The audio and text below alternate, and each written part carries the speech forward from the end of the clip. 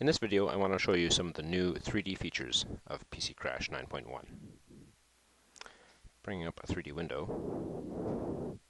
The first thing I want to show you is that you can now change the color for the background on these velocity displays. If I go to my display options, see you now have a background color option. So I can set that to maybe a nice gray or something. I'll increase the font size just to show the difference.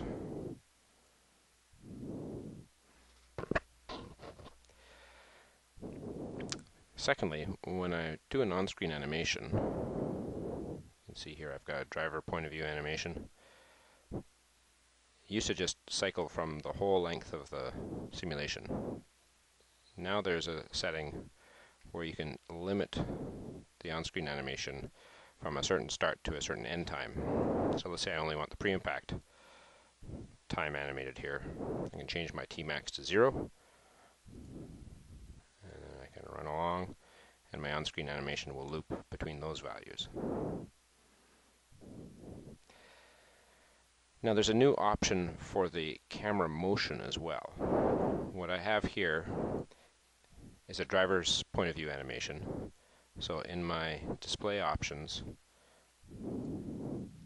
I'm moving my camera relative to the BMW. But there's a new option here called follow camera. If I do that, then instead of moving the camera with the BMW, it's going to actually pan the camera to follow the BMW. So if I move over here, so it's like I'm a witness to the accident. And when I play, you see my camera is actually panning. If I change those start and end times back to defaults, you see my on-screen animation.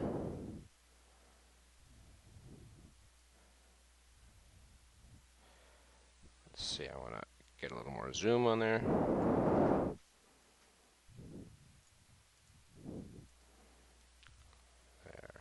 Maybe like so. And finally, if I like that animation,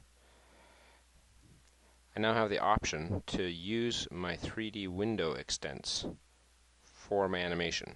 So now, because I've got this checked here, when I say I want to render,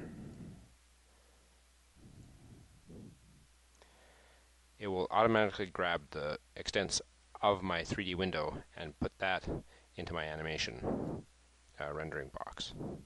So you don't run into the situation where you render to a standard size and then you find out that you're missing something at the edge of your screen. So I'll start that up.